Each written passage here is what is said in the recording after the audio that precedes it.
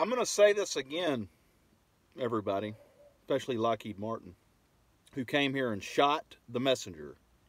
Okay? I've talked about shooting the messenger and how that's a bad idea, right?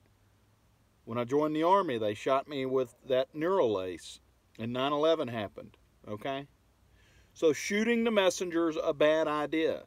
So stop attacking me with your technology, and then I'm going to go into everything that you need to know, DIA, okay? Yeah, I get a little freaked out too, because obviously I'm the messenger, and the messenger is taking this serious, right? Because it's serious. And you're lucky to have the messenger, is what I'm getting at.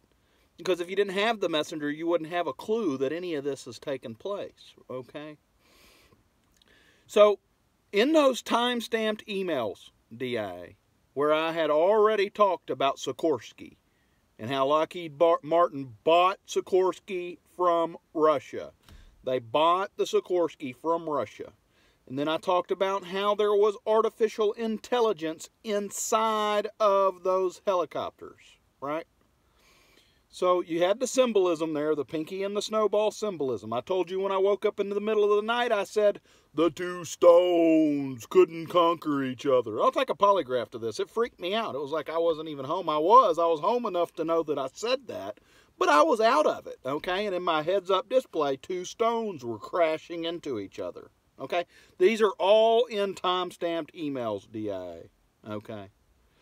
So I've been sending you all this intel because I'm, as a concerned American citizen, I believe it's important for you to get this information because in Pulp Fiction, remember Marcellus? Mar means E.T., okay? And E.T. gave us this artificial intelligence and quantum AI and all that many years ago, right? In 1964 to be exact. And the Army had it first, or Skunk Works had it first. The Army had it. Everybody ended up with this quantum AI. And I've been trying to tell you the dangers of it. So I'm going to give you another example. So I see in my HUD all of this information about SIKORSKY and everything. And then lo and behold, and I've already talked, the main concept about talking about all of that is E.T. can hack anything AI. And I've told you that I've seen two independent voltmeters sitting next to each other, and they would both read 666, just to let me know, hey, I'm hacking your AI. I mean, I'm hacking, it wasn't AI, but your independent voltmeter, right? So I had a natural radiation meter that would do the same thing. I was out in my boat in the middle of the bay, and the wind and the depth and everything on all the little different nodes on the screen would read 666, right? And that's just a number.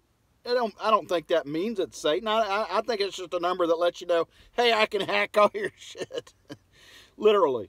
So I have time-stamped emails talking about how Lockheed Martin purchased SIKORSKY from Russia for symbolism, and then you had the President of the United States in the White House with a Soviet supermodel, and the docking and all of that, and then the two stones couldn't conquer each other. I woke up in the middle of the night with them crashing into each other. Then the guy that predicted that President Trump would win crashes inside of a SIKORSKY helicopter, the McDick. That symbolizes that you had Russia and Lockheed Martin together, right? That crashed, right? So what I'm getting at is this artificial intelligence was telling you in that crash, this extraterrestrial technology was hacked. It hacked the AI that was in those SIKORSKYs. Have AI in them, okay? They fly themselves. This is a fact. You can look it up. The 76B, the SIKORSKY 76B, the Elite series, which I'm sure Kobe Bryant had top-notch, top-of-the-line, the one that'll take off and fly itself because it has artificial intelligence in it. E.T. not only made sure that Kobe Bryant, because I said if you ever do this, make sure the pilot's a sexual deviant or something, because I don't like killing innocent people, right? So, lo and behold, now these are all in my time-stamped emails, okay? Kobe Bryant's helicopter crashes. Of course, all the other people on the plane probably weren't sexual deviants, but that ain't my fault. It crashes. What's that tell you there, DIA? That should tell you that E.T., Marcellus Wallace, I'm Marcellus Wallace, I'm telling you that E.T. exists, can hack anything AI, okay? Now here's the new one that's popping up in my heads-up display. Don't shoot the messenger, okay? An F-35, okay? And this one's perfect symbolism. It's going to symbolize how Lockheed Martin committed suicide, okay? And then the pilot's going to live to tell about it. And you get it? So the pilot's going to be flying an F-35, which also has AI in it. That's the Harrier. So you got to have AI in there for your stabilization. And it does, the AI controls all kinds of stuff on that aircraft. So it'll lift straight up, lift straight down. It's a Harrier. So this pilot is going to be flying in the F-35, and E.T. is going to take over the aircraft, right? Like on 9/11.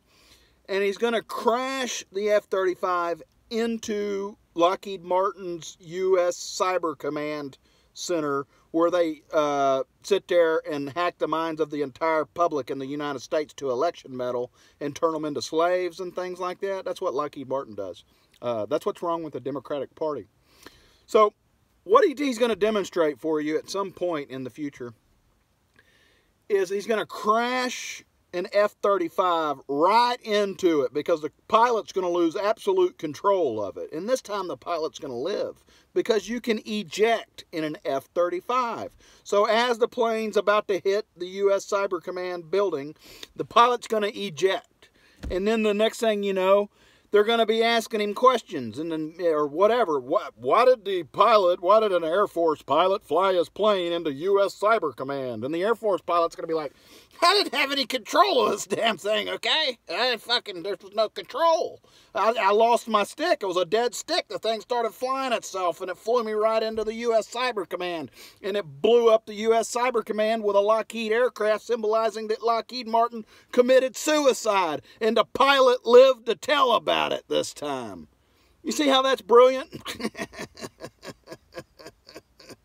So the pilot's going to tell everybody, look, man, that plane had a mind of its own, all right? Everything went haywire. I just ejected. It's all I can do. The eject's manual. AI doesn't drive the ejection, okay? He just ejects. Lands and goes, swear to God, this thing had a mind of its own. You see how that symbolism's going to be the one that really gets you, Lockheed? You're going to find out who fucked you all this time while you were hacking the public's minds with your illegal technology. And it was a school right here. It's a school for kids who can't read good. In Zoolander, what? A school for ants? Anybody that didn't realize that this school is for ants can't read good. Get it?